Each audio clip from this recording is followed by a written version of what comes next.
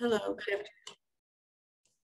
Hello, my name is Esther De Leon. I'm an associate librarian at Texas Tech University Library and co-lead of the TTU research team.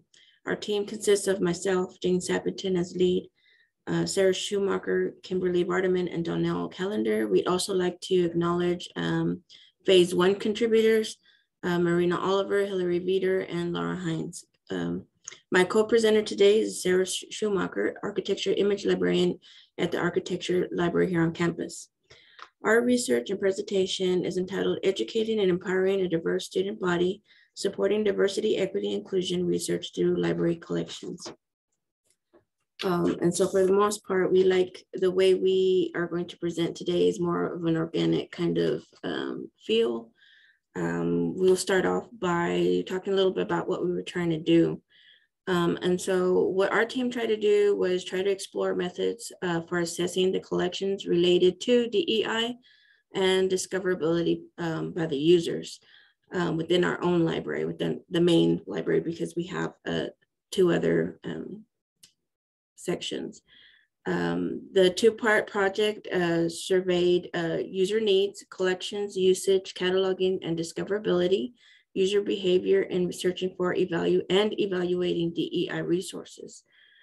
And although it was a lengthy process, we were not able to really grasp a good way to assess our collections.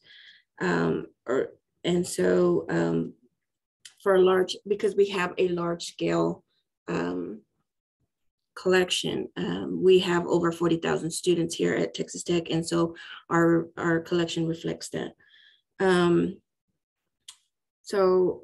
key findings indicate a potential for partnering with various colleges and departments, and we also had a need for, showed a need for increased attention on cataloging and metadata, particularly the table of contents and abstract summary fields, which sometimes are not included in the records whenever you're downloading those records for cataloging.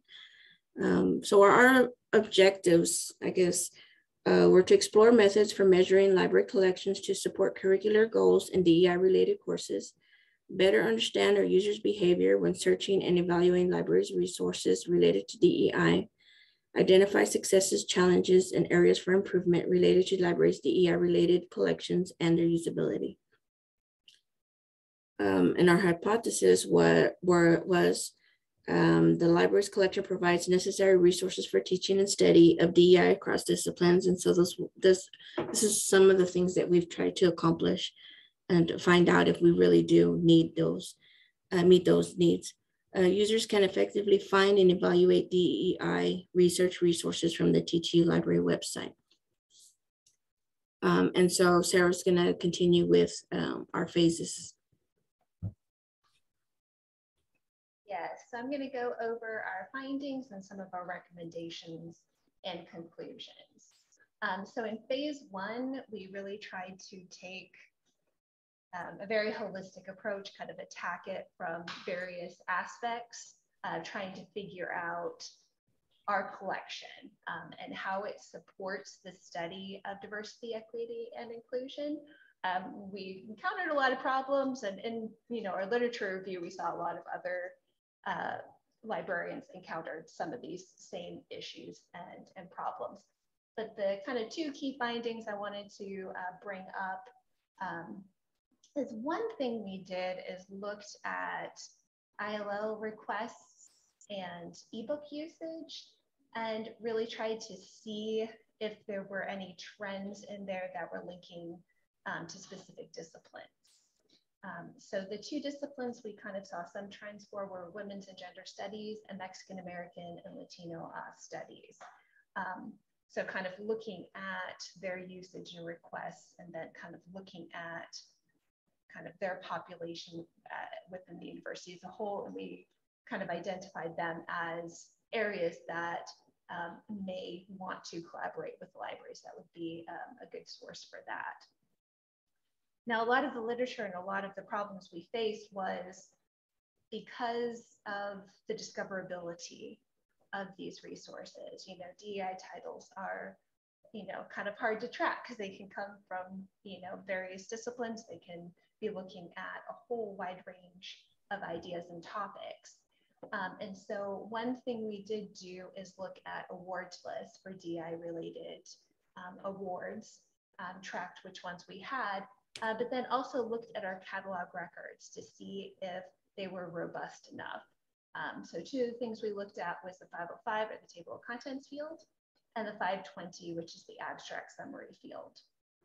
And we were, not happy with the percentage of the records that especially had both the 505 and the 520 fields. And that was for both print and electronic resources. So that really shows an impediment to discovery from our users. And we used those findings as we went into phase 2. Originally, we were going to do more of an instruction focus, but we pivoted to do kind of an online Zoom user experience study. And so we had 32 participants, and we asked them from the library homepage to conduct searches from their field of study, looking at topics on diversity, equity, and inclusion. So some of the findings we had was we actually had a lot of grad students in this study, which I think may impact that they were doing multiple searches for these items. However, a lot of them still kind of were a bit confused about what was a DEI topic in their area. So 10 out of the 32, basically just put, their major and the words diversity, equity, and/or inclusion. We also asked them for recommendations for ways that we could make things easier for them to search and evaluate. So a lot of them talked about search enhancement, like filters and other tags within the search that would be helpful. But a lot of them also asked for help from librarians, things like specific areas on the library website or research guides, or even just help with them trying to identify what is DEI in their field of study, or even just like promotion of resources that they may not be aware of. We did ask them at the end to gather kind of 3 resources that they thought would be good for them, and then ask them how did they evaluate the suitability of those resources. So 17 out of the 32 were looking for that description aspect or abstract. So that kind of goes back to that earlier finding where we weren't seeing often that description abstract. So that really does link back to that discoverability potential issue. So overall, the recommendations from both phases is, looking to in the future, setting up some mutually beneficial partnerships with faculty, having them help us look at some better ways of developing collection development criteria or identifying gaps in the DEI research, and then building, curated research guides, looking at better strategies for helping faculty and students search and identify DEI resources, improving that student engagement and having more targeted instruction. We would love to rerun the UX testing kind of after we've implemented some of these recommendations, like the research guides, and maybe targeted different things to discovery and retrieval that we would be able to do that the participants suggested. But also there's some kind of higher level ideas about research and advocacy to improve discoverability specifically for DEI related materials that would definitely have to go beyond just Texas Tech. And I think the 2 common threads really identified are these kind of big overarching questions. How does the complexity of DEI research stymie researchers because it manifests differently according to the field of study? And then the second, how does current cataloging practices impact effective access and discoverability of DEI library resources? And then to wrap up, I'm going to have Esther go over some of the challenges and lessons learned that I think really come back to those concluding questions as well. Yeah, so we had a lot of challenges. One, for the first phase was we had low survey participation, no matter what iteration of the survey. I think we tried 2 or 3 iterations of the survey, targeting specific emails, specific areas, and we still had low participation with our faculty who were DEI, who represent DEI, or represent underrepresented areas, and or were teaching anything related to DEI. And then the other iteration, or one of the iterations, was targeting the department chairs, so that way we could get the DEI faculty to participate. And that was very low. And so I don't know, it was because it was during the beginning of the fall, if they were not understanding what we needed, or lack of, I don't know what it could have been, but it was kind of, I would say in my own words, depressing, because, you know, we want our faculty, we want to do good for our faculty. We want to give them resources that they need for teaching. Another challenge was identification, searchability of DEI resources, materials. It's even to this day, it's hard to find DEI, just because you don't know what you're looking for. If you're looking for, you know, do those words need to specifically be in those cataloging records? And or how do we go about doing that? Lack of DEI subject headings, many records without added descriptive fields. We are in Alma right now, and I know when I was in that area at the time, a lot of the records are up, whatever records they get whenever we get new ebooks or whenever we get new items in, they just grab whatever is in, you know, Alma, the community, where you just grab the records. And a lot of those records do not have, you know, descriptions or descriptive subject headings or any of those things. And we are not in that I know of, since I changed over to Rio. I don't know that, you know, they're including those or asking our people to do it manually, because I know that's a lot of work. IRB process, the navigation of IRB process, campus policies, procedures, training involved. We just hit a lot of challenges along the way. And then of course our funding was not included at the start of research, because we didn't know that we needed funding until after COVID, and we had to switch gears. And then, you know, to get funding after the fact was, you know, a little bit taxing, because just having to reach out to our IRB people and getting, you know, in the middle of the process, it's like, you know, it's a big, long process that you have to do.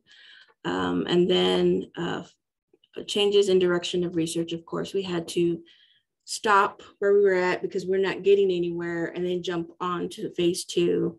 And then even change that direction too, from instruction to doing, working with Kimberly Vardaman in with UX, usability, so that way we can get our survey done. So that pretty much wraps up what we did. Sarah, did you have any last minute remarks?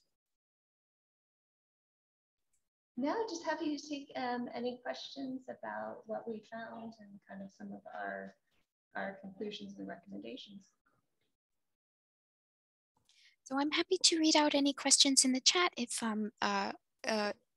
you would like to put a question in the chat. I did have a couple of questions for you guys, if you don't mind. I'm trying to remember, I think the survey was before the pandemic, at least the first time that you were trying to implement it. Is that correct? Yes. Yeah, that is correct. We had tried it pre-pandemic, kind of, yeah, it must have been fall 2019, maybe. Yeah.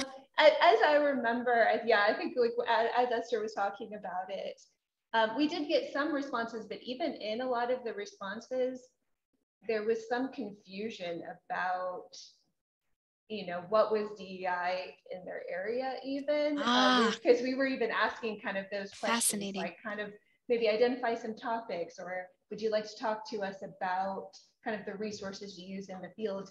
And I mean, even we got low participation, so we couldn't really say anything generalizable about, because we had such low participation. But the responses we got back, we did get a lot of, I don't know, or I'm not the person to ask that. You know, that may have changed in intervening years as DEI has gained a bit of traction. Right. So it might be worth trying again, but it was a very frustrating process. How fascinating, though. I think that kind of speaks to some of your like lessons learned. So when you were describing that user study where students are having trouble kind of expressing what or identifying what even is a DEI topic, and maybe leveraging library instruction to help with that, as well as the catalog. I mean, that it seems like that's might also be the case with faculty, at least at the moment. That's kind of an interesting thing to witness.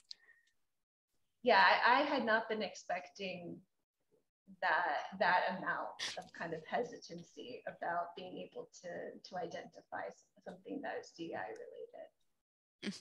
Yeah, I would have thought like after COVID, something like that would have been, you know, hesitant. I'm interested to find out whether or not they would be more willing to participate now.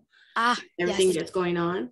Yes. Like I want my voice to be heard, or be the same. Like I'm scared. I don't want to put my foot in the, you know, in there and then just get dragged along because I asked this question or I wanted this input. So I would know. Yeah, it was interesting. That's a great observation. I'm interested in that as well. I have actually I have a question for you, Esther. So I know you've transitioned from two different parts in the library. So I think when you started, you were in it looks like that systems area, and then you've transitioned into that reference and instruction. Has that changed your perspective on this particular project? No, I've always worked with diversity, and always pushed for things like this. I just didn't realize how bad it was with regards to actually teaching people that there is a library, that we do have books. I mean, I knew, but I didn't really know until I came over to this side and met with people and faculty that don't use the library, and you're like, what? And so I don't know if that also, you know, that they know that there's a library, but, you know, once a lot of the times faculty are, some faculty, not all faculty, you know, once you can't help them with something, they're like, I don't want to work with the library at all. I'm going to do my own thing. Or they're so busy. They're so, you know, high level thinkers that they just don't even realize that we exist and that we have these resources, and they don't even, you know, they don't know to come and check us out. I mean, it's been the same thread of thought for myself. Like I always believed that the library could do a lot better. We do good, but we could do better. That's fascinating. I love that kind of insight. It looks like we do have a question in the chat. So where would you recommend your institution begin addressing some of the issues that you outlined? And are some of these being addressed in the larger institution? And I know in your draft report, you've talked a little bit about that. So I wanted to throw that out to you. So our institution, more recently, and especially it was during COVID, because during COVID, there was a lot of things happening as well. There's been a more push for diversity, DEI efforts.